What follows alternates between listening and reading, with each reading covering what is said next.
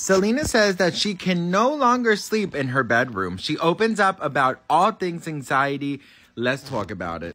Selena says, I'm a very anxious person. It's kind of like doomsday. And I think having a positive conversation with yourself, even if that sounds weird, it's really impactful. Like before I step out of the car and there's going to be a lot of noises and stuff, if that's the case, I'm not saying that every day, but I have to breathe and I have to say, all of this is a gift. And I may not be in the mood for this, but every time I see someone and end up making them smile, it always just makes my day no matter how I'm feeling. She goes on to say, I actually released a documentary, My Mind and Me, noting that the film project shed light on her struggles with psychosis and bipolar depression.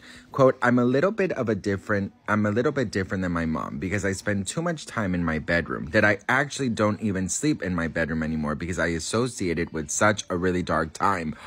Oh my God, relatable queen, okay?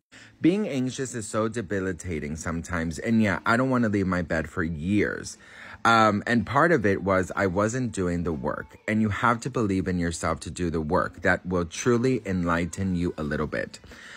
She also says, I try my hardest to take these social media breaks, but equally, I've had to stop trying to defend myself. Amen, sister. Because I should not be apologetic for being honest. Absolutely not, girl. Absolutely the fuck not. You don't have to be. For saying I'm not good. And that's not nice what you said. Girl, what? Hang on. Girl, my dyslexia is dyslexiaing.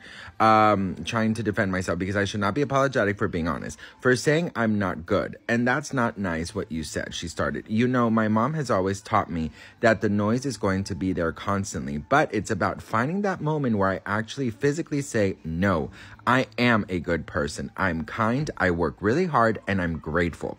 And I love all the little things in life. And I need that reminder. I'm not going to lie. It kind of hurts. I'm definitely not one of the people who can kind of ignore it.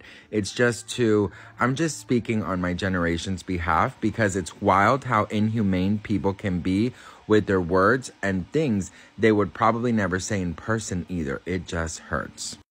Listen, girl, while others are just using their social media platforms to promote their products, Ms. Gomez is using it to change the world. And that is who we should stand. Selena, I'm so proud of you. Thank you for being the relatable queen that you are, girl. I love you all so much. And if you want more Selena updates, make sure to follow.